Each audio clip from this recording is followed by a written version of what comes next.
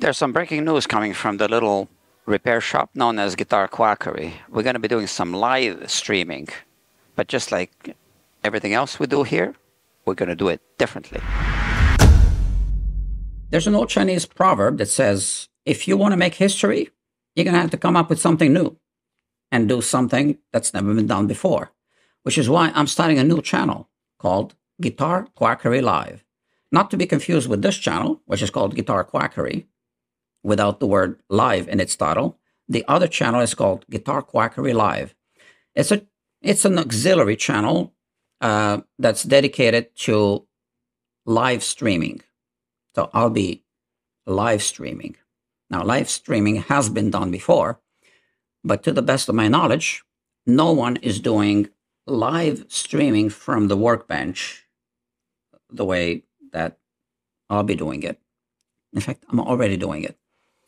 So that's where history is being made. And you can be part of that history in the making if you click on the subscribe button. Well, I mean, on the other channel. Of course, you should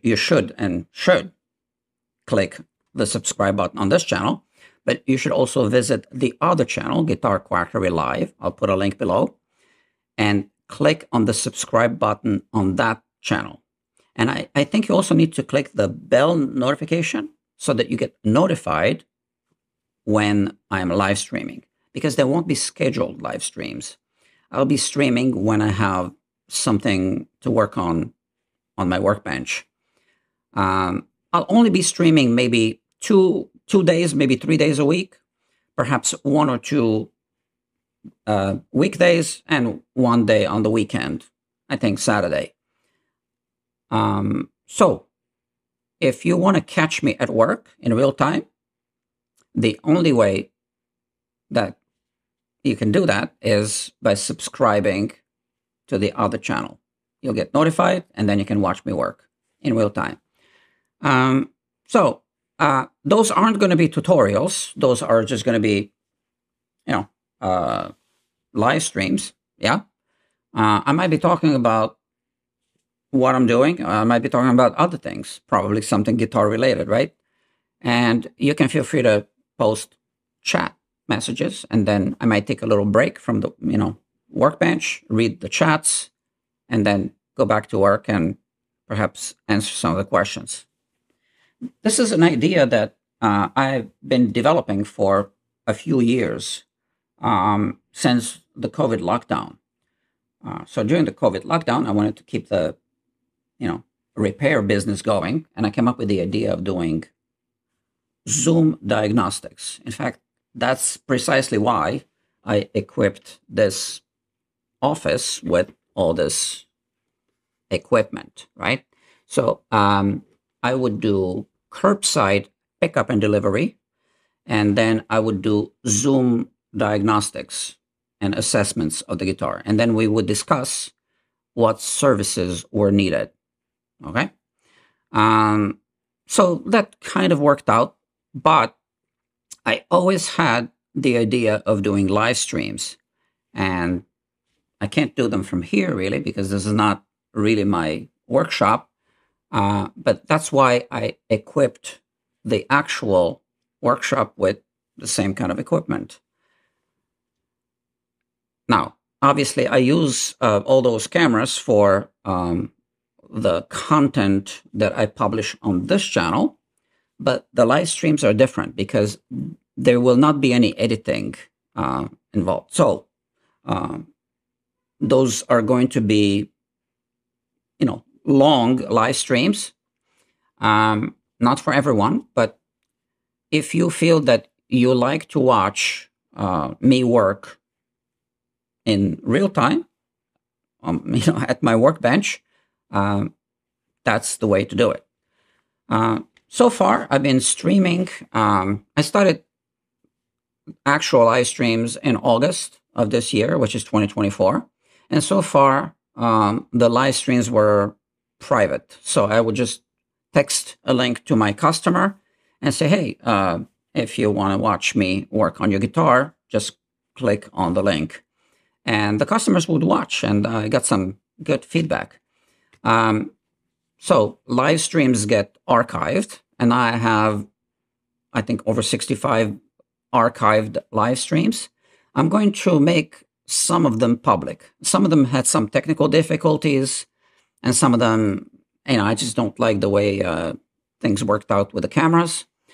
But I'll make a bunch of them public now. And from now on, from this moment onwards, I'll be live streaming publicly every time I do a live stream.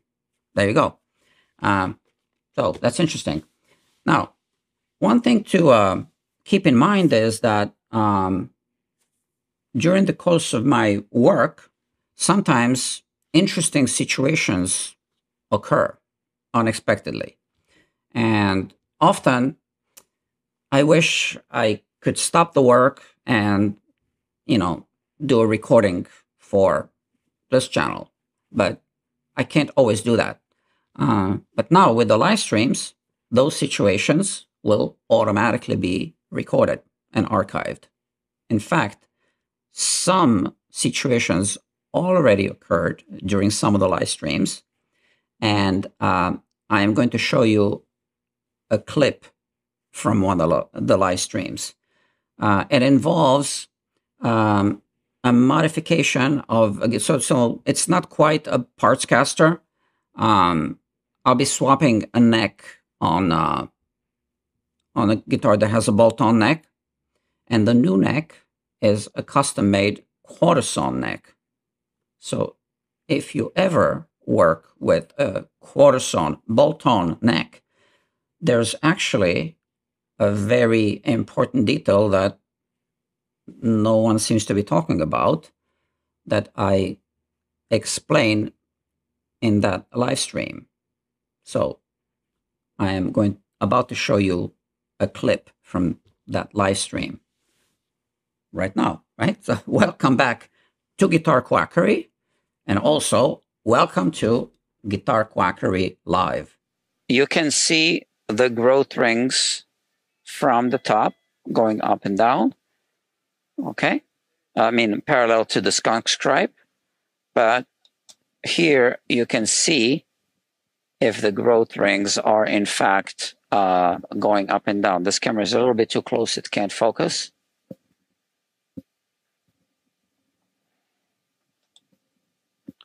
So let's have a look at that. They're going up and down. So now, if these screws are too tight, it will split, okay, along the grain, simply. Just like the way wood splits when you hit it with an axe, okay? So with quarter-sawn necks, it's super important that these holes are not too tight. And right now, I can feel this is too tight. This is too tight, definitely. The other neck was not quarter-sawn, the one I just removed. Okay, so we can look at this neck and compare.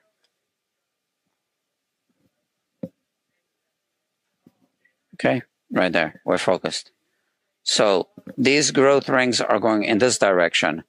So if these screw holes, if these screws are too tight, it's far less likely to split along the grain. But if there was a hole here, then it would split if it was too tight. I hope this makes sense. Okay, that was it. There were some other interesting situations that occurred during the experimental phase of the live streams, and now those are being archived. Interestingly, because I don't have to do any editing, so far I have over 60 archived live streams. For now, I am keeping most of them unlisted. I need to decide which ones to actually publish. So I'll just publish a few of them just to kind of release them to the public. And then more of the old ones will be or the early ones will be released to the public. One reason why I'm not releasing all of them to the public is because some of them had some technical issues, because that was the experimental period, right? But from now on, as we speak, every single live stream will be streaming live publicly. And yeah, and the customer will still get a private message, and that's it. Oh, the other thing that I'm doing is I have a monitor outside at the studio where there's like a waiting area, and the content will be streamed on that monitor. Now you won't see that, but I'm just letting you know. So Guitar Quackery is just a small repair shop inside of a large rehearsal studio. The studio is called Bob Elliott's Music Makers NY. Fantastic rehearsal studio in New York City, in Manhattan. And I rent a little space, right? So two separate businesses, but we work together like this and help each other out. And that's it. By the way, the guitars that you see on the wall, when you have a view from my, main camera in a repair shop, those are not guitars that, those are not my customers' guitars. Those are rental guitars that belong to the studio, right? Just in case you're wondering. Am I forgetting anything? I don't know, but we'll be seeing each other soon.